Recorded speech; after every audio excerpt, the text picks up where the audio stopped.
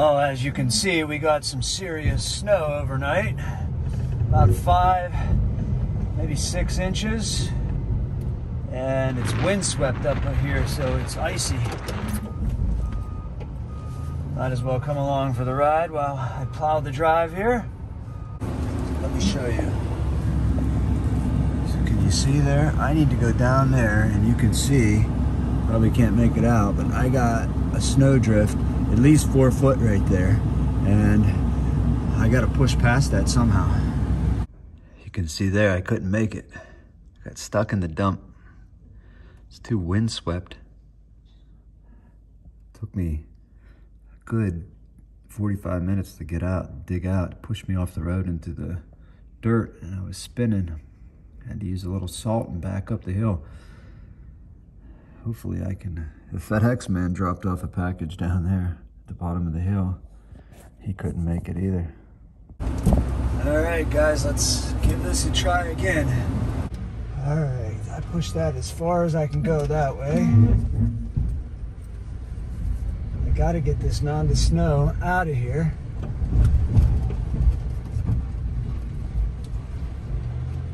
We both got to work tomorrow, so we ain't got a choice. We got to get off this hill.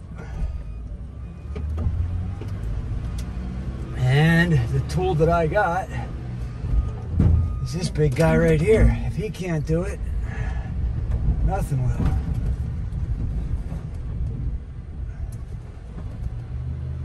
I don't know if you guys can notice or not, but I dug down on the side there and stuck a shovel in where the side of the road's at and dug a cut with the shovel because it drifts so bad up here.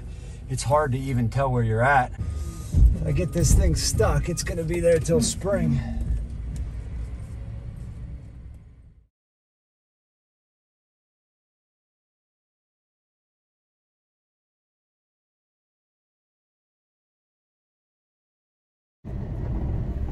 All right, I think I'm home free now.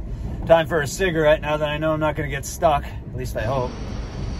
It reminds me of a story. Yesterday, Indiana Doug posted a video and the tagline was "Smoke 'em if you got 'em," which reminded me a story about my granddad who died a couple years ago.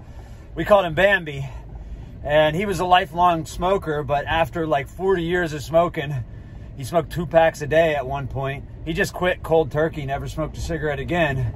But after he retired, he was driving school bus. And one day when it snowed like this and they were coming home from school, he said he slid all the way down a steep hill, barely controlled the bus, slid right into an intersection. Thankfully, nobody got hurt. But when he looked back in the rearview mirror, he realized all the teenagers were scared shitless. So he still smoked at that point. He looked at him and he said, "Smoke 'em if you got 'em." And he said 6 or 7 kids who smoked looked around, realized he was serious, lit up cigarettes, and they all smoked on the way home. That's the kind Bambi was. So Bambi, if you're listening, I love you, brother. I love you, brother. I stuck my shovel in there just so I could see the side of the road. I could barely tell where it was at.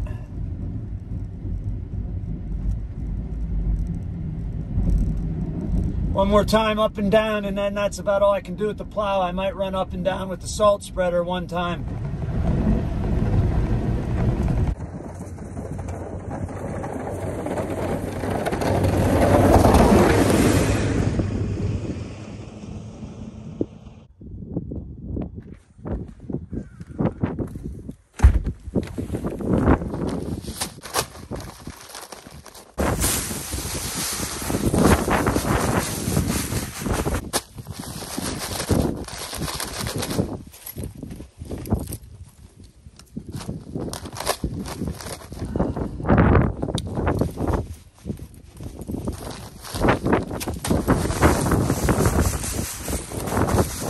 Take 2 full bags, but I think I'm going to leave it at that. Definitely don't want to leave the salt in here because if it gets wet, it makes a mess.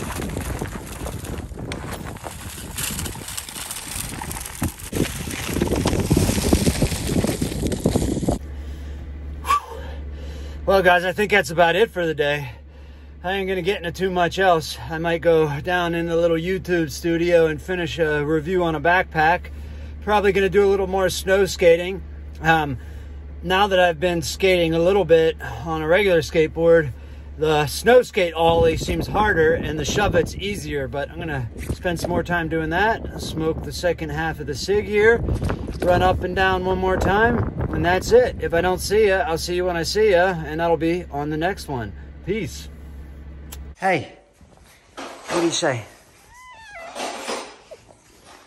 What do you say? The people want to see you. They ask about you. Show them your head. Come here. Come here. Don't be scared. There's the little green-eyed, white-hooded, black-bean, pink-nosed winter cat.